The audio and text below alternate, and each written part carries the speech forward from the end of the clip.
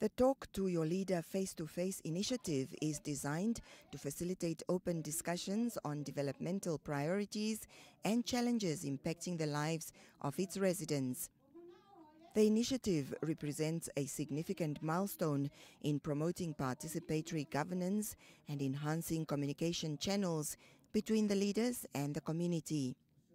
It also seeks to bridge the gap between governance structures and grassroots realities, ensuring that policies and programs are responsive to the needs of the community.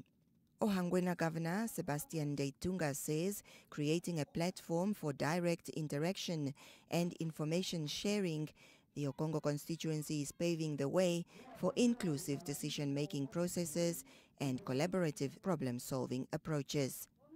There are multiples of challenges that have been accumulating for many years, and they cannot be resolved in 1 month, 1 week, 1 year, or 2 years.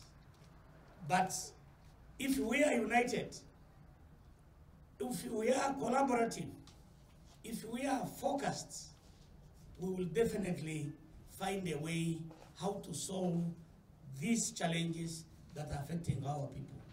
Some of the residents in attendance described the platform as a collective commitment to addressing pressing issues, exploring opportunities for growth, and building stronger partnerships for the betterment of the constituency.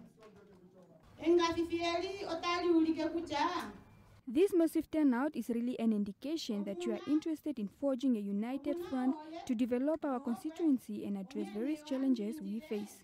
We also got an opportunity to hear from our leaders and various opportunities that are available for us to grab. Working together as a collective always delivers good ideas and excellent results.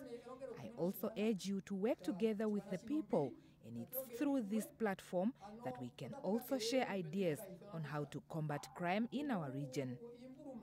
Okongo Constituency is home to about 31,746 inhabitants.